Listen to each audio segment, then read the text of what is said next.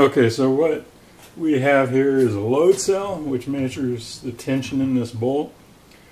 This is a 3/4 inch national course bolt. Actually, it's an all thread. I just have steel washers here, so we're going to have a lot of friction between the nut and the washers. This is 3/4 national course, which is 10 threads per inch. And what we're going to try to do is get a tension of about 2,000 or 3,000 pounds here. So I'll snug this up a little bit, get us started. I have here a force gauge, which, I didn't bump it there, records the maximum force. So this will also record the maximum force in the bolt. So if I put my wrench on here, I hook up my force meter, I pull this, and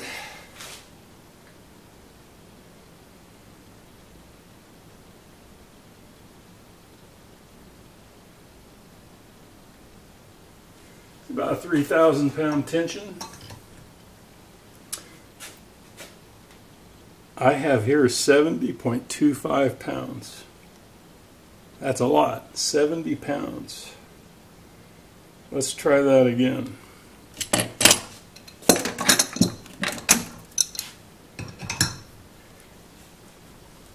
Holy cats. Thing's pretty tight.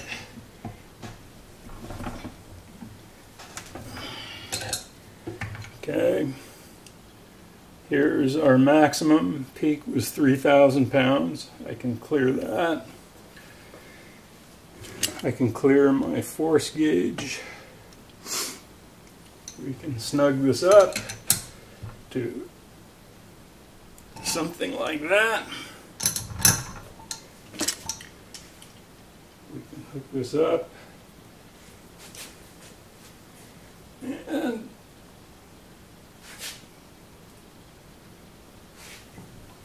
that time I got 58.1 pounds to tighten that up.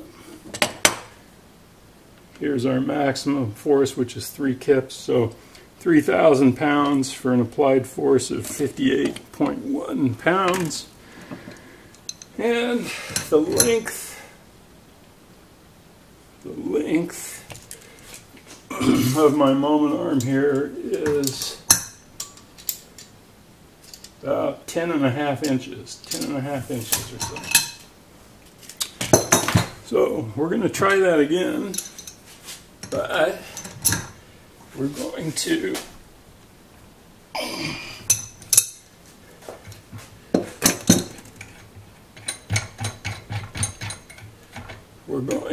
put a thrust bearing between the nut and the washers. Okay, so this is just a thrust bearing, so the two faces rotate freely. And I'm going to put this on top of the washer. And what that does is pretty much eliminates friction between the nut and the washer. And this we can use to estimate how much friction there is between the nut and washer.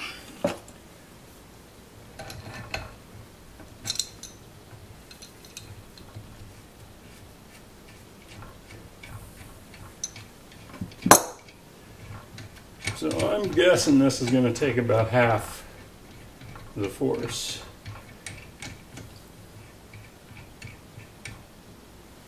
So we're going to reset our maximum.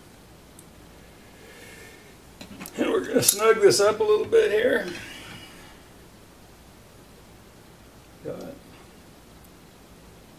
about 2 kips on it. Clear my force gauge.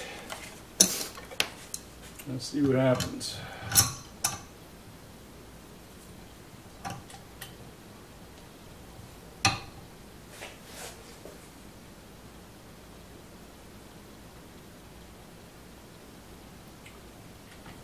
Okay, so that was only 25.7 pounds, roughly half of what it took before. Our maximum force here was 3.1 kips. Ball screws have very low frictional resistance because instead of actually having direct contact friction, they work through a system of ball bearings. The friction in this is supposed to be about 0.15. Since the pitch of the threads is 0.2, what happens is the friction of the threads is not enough to counteract gravity. So the nut travels freely. Sometimes it'll run on the screw as well. The screw's not quite as heavy, so it has a little trouble overcoming stiction. But pretty slick stuff. Okay, so I have the ball nut mounted here. Underneath is the thrust bearing. And I built a little spanner wrench here that goes between the holes in the ball nut, like so. And what we're going to do is the same thing we did before. Should take a lot less force though. So ball nuts don't stay in place, so as soon as I quit pulling on it, it'll back off of its own accord. So I'm going to hook the string on here and pull until we get about 3,000 pounds. And let it go. That time we got 15.2 pounds. 15.2, and our maximum force was 3,000 pounds tension. Ball screws, of course, are they're a little sensitive, so the ball bearing race, the threads have to stay clean to work efficiently. They can be greased here with a Zerk. Usually with a really light grease, almost an oil. But the other problem that happens is if you screw the nut off of the threads, all the ball bearings fall out. So you have to be careful. Here I have a stop so I don't accidentally unscrew this too far. Okay. Okay, so this is an Acme Thread test. The friction here is going to be a lot less than it was with the washer in the first test because the friction has to do with this contact point here in the foot. If you had a washer and we're rotating the frame to tighten this up, the friction due to the washer would be pretty close to what we got with the washer test. So here we go. We're going to snug this up a little bit. The clamp is pretty flexible, so it takes some twisting to get here. I think I'm going to go about 1.5 here, something like that. So take my force gauge.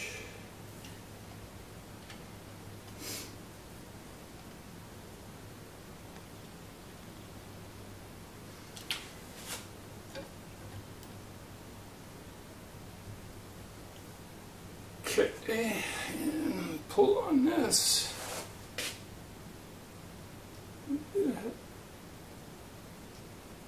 1.5, 1,500 pounds. I got 25 pounds here.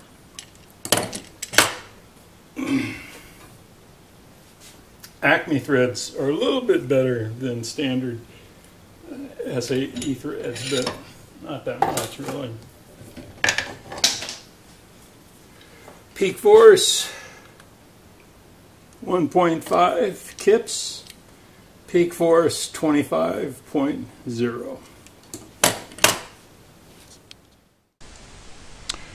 Okay, here is an effort to explain what we just witnessed with the test.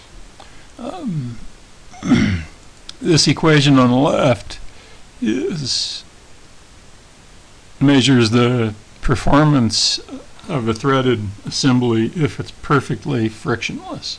This is an ideal case. We have F, which is in our case, the tension in the bolt. We have T, which is the applied torque. And over here we have 2 pi over L. 2 pi, of course, is 1 full revolution, and L is a distance that the nut travels in 1 revolution. So this is just a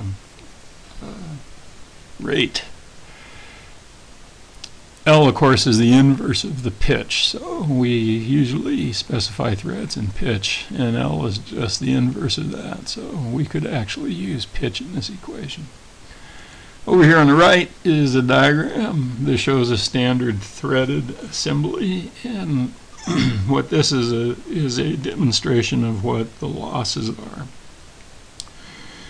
The effort, or the work, that goes into applying torque to the bolt,